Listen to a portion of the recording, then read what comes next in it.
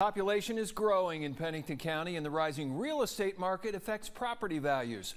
Our Kayla Henderson finds out how assessed property values impact homeowners and property taxes.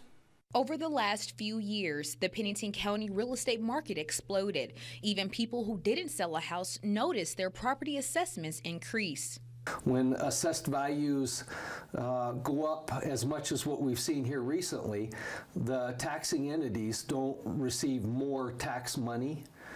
The taxing entities meet, they hold budget hearings, and they set their budgets based on the cost of performing whatever service they perform. While assessed values may rise for properties, if county budgets remain unchanged, your taxes may stay the same.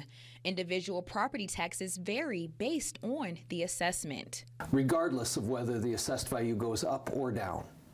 There's a restriction on how much they can increase their budget, and that restriction is less than what we've seen our real estate market increase in the last couple of years. Rittberger says to keep the taxes collected within the budget, the actual tax levy could go down. But what about property values? I think our real estate market is going to slow sometime in the next year or two or three. Reporting in Rapid City, I'm Kayla Henderson.